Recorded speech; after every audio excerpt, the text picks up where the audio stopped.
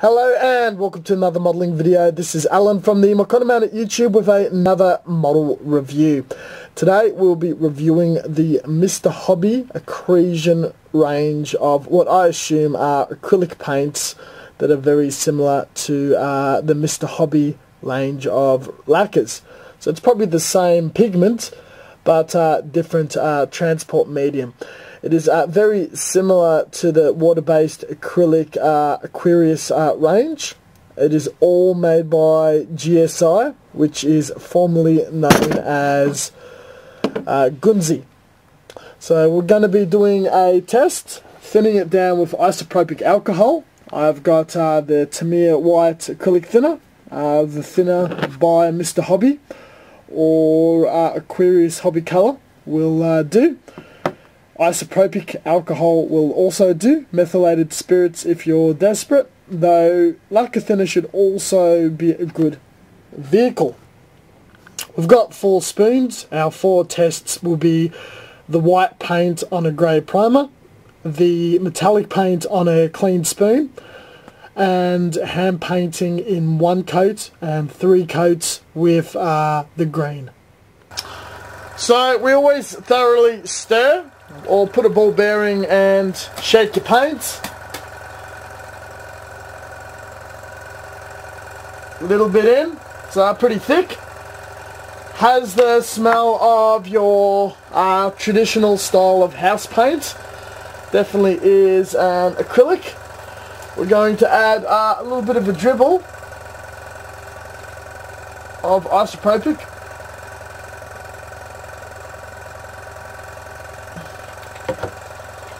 Give her a good stir and the jet bubble technique. So let's give it a bit of a whirl.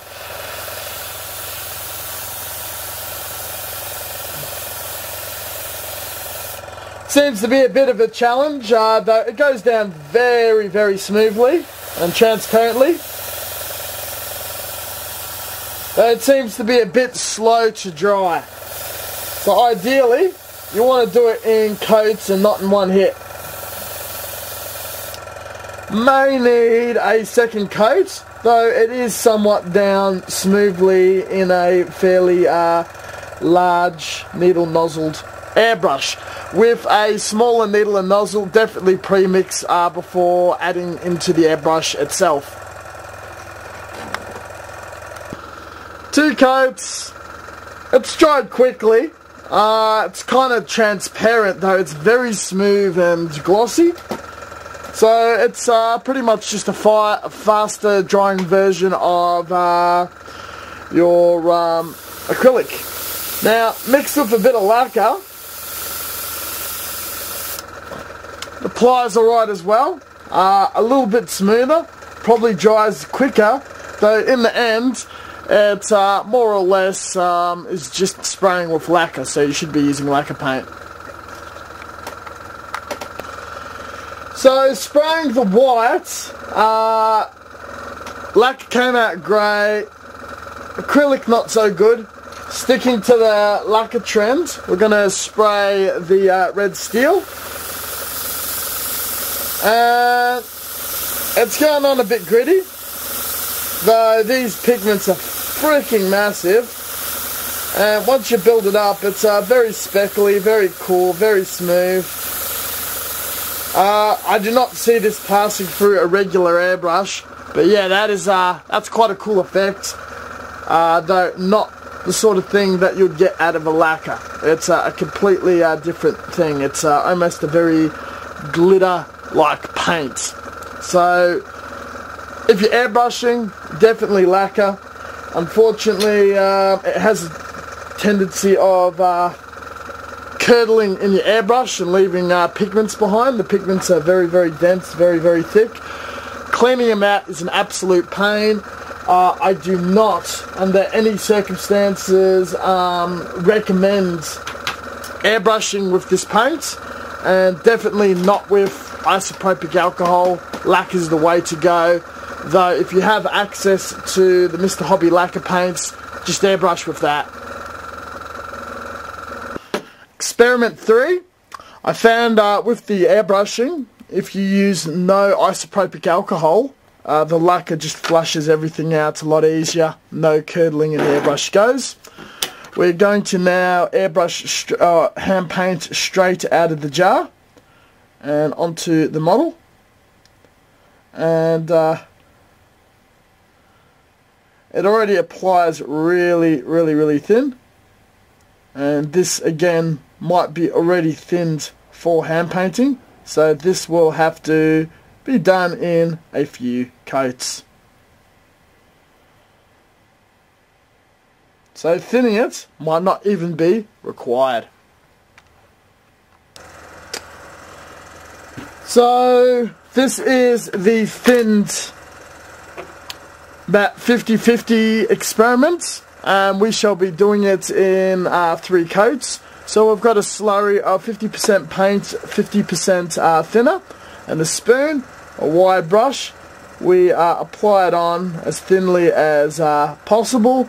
There is a few bubbles, but it is what it is, and we shall wait for it to dry and apply a few more coats. The idea again is to have it streaky, but not too streaky, and somewhat transparent. So it's quite dry, slightly tacky, very glossy. We'll put on the second coat straight out of the jar.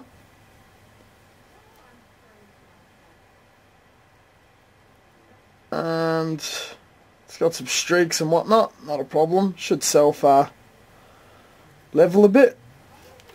Just a bit of thinner. There we go. Let that dry. In 15 minutes, it's virtually dry to the touch, yet the slurry is still wet.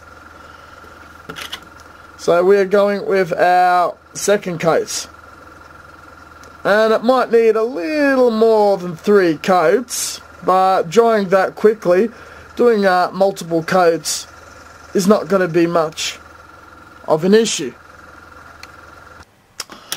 Okay, so now we're doing our third coat, and it's again about 10-15 minutes. It's absolutely bone dry, so realistically you could get a solid colour in about an hour's time maybe, or a day's work.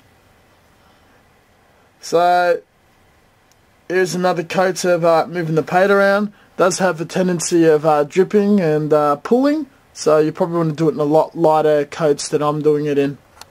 Next coat for pre-thins. It's dry yet again, and we just slowly brush it on from the slurry.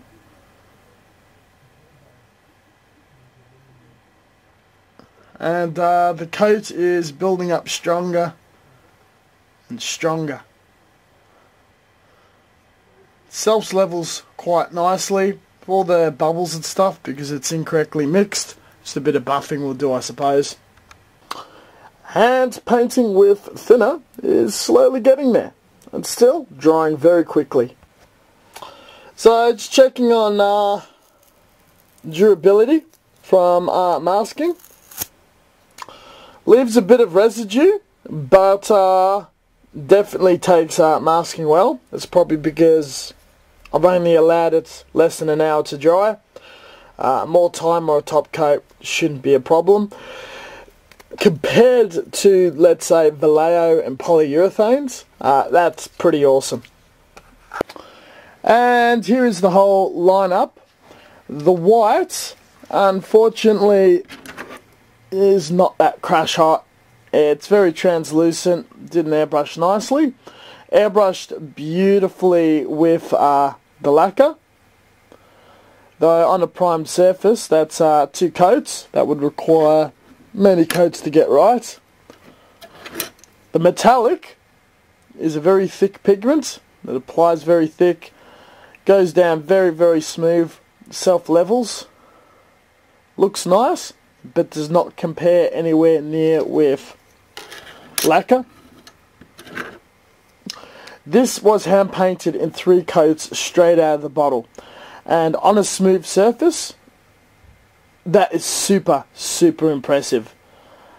The this is definitely ideal as a hand-painted product. Your Gundams, whatever. A smoothed and textured surface or a primed surface would be perfect. This is a smooth spoon. Any large, smooth, glossy surface is always hard to hand paint, and for this to get done in 3 coats and be reasonably dry, it's quite a miracle. So I really recommend just using it straight out of the jar, brush in, slap it across the surface, not too thick. It has a thing of pulling and running, so just dry brush it onto a surface, 3 coats or so, 4 maybe. This is thinned, 50-50. It pulled way too much, so it won't do well with detail and whatnot, and probably needs 1 more coat.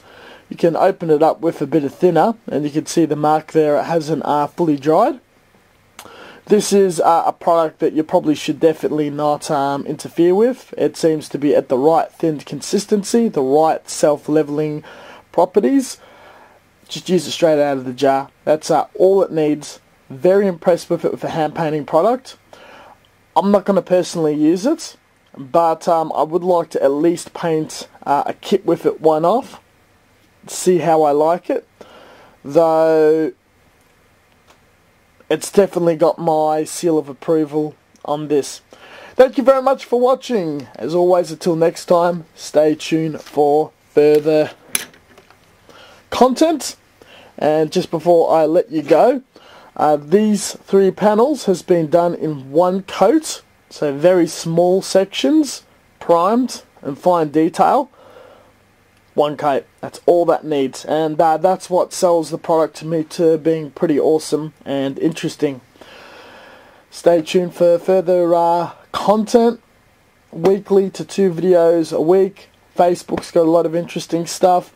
Check out the description below for references and other interesting content, and we'll catch you guys next time. If you have any questions, always happy to answer them. Catch you guys next time.